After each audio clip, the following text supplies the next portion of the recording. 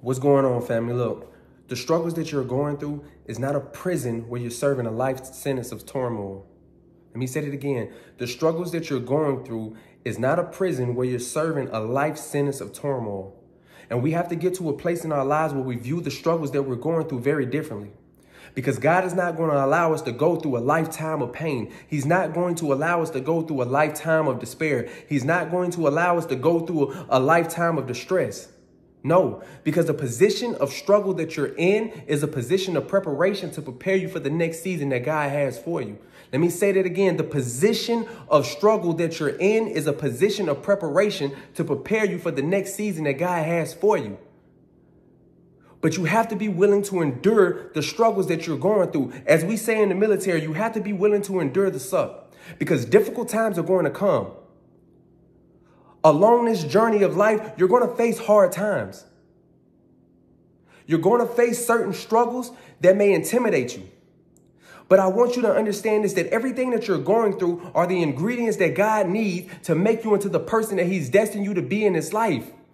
But you have to be willing to endure the struggles as they come. I want to tell you something that you may know or you may not know, but you're not exempt from struggle.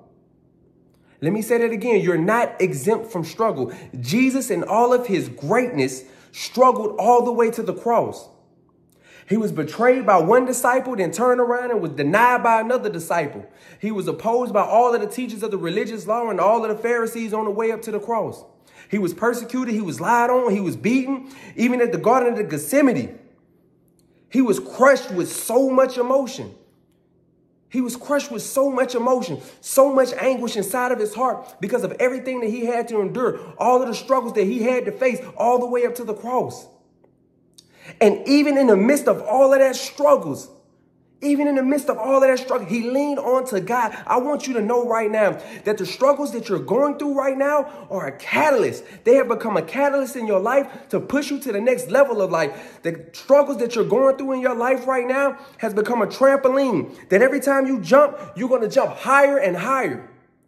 The struggles that you're going through in your life right now are like a bow and arrow pulling you back, about to launch you into the next season that God has for you.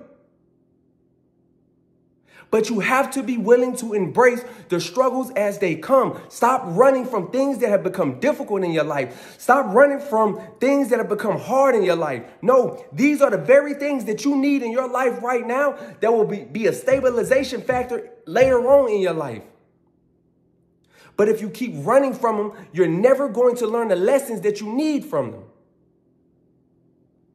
These are the things that God uses to build a foundation up under you. You need to go through the tough times in your life. Everything is not going to be easy. Everything is not going to be easy.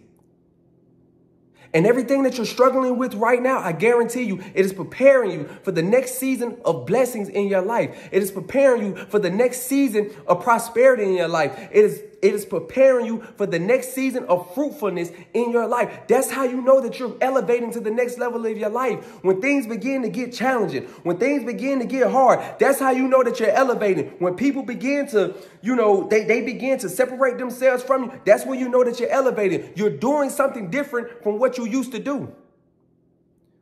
These are the elevating moments in your life, but you have to be willing to endure the struggles in your life. Before I made this video, very transparent moment. Before I made this video, I was in silent time with God. I was in the closet with the lights off, eyes closed, crying my eyes out, just confused and not knowing what God needed of me in this present time in my life, crying my eyes out. And you want to know what He told me?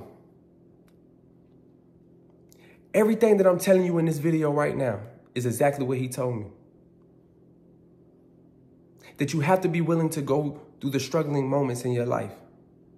Because what I'm about to do in your life right now, you won't believe it.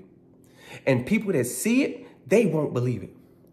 But you have to be willing to go through this tough time right now. Because after every tough situation is a blessed one. So don't run from the struggles. Embrace it. Lean more on God. As you go through these tough times in your life, lean more onto him. Lean more onto his word. Lean more onto him in prayer. Lean more onto him in worship. Do not quit. Do not quit. And I love y'all.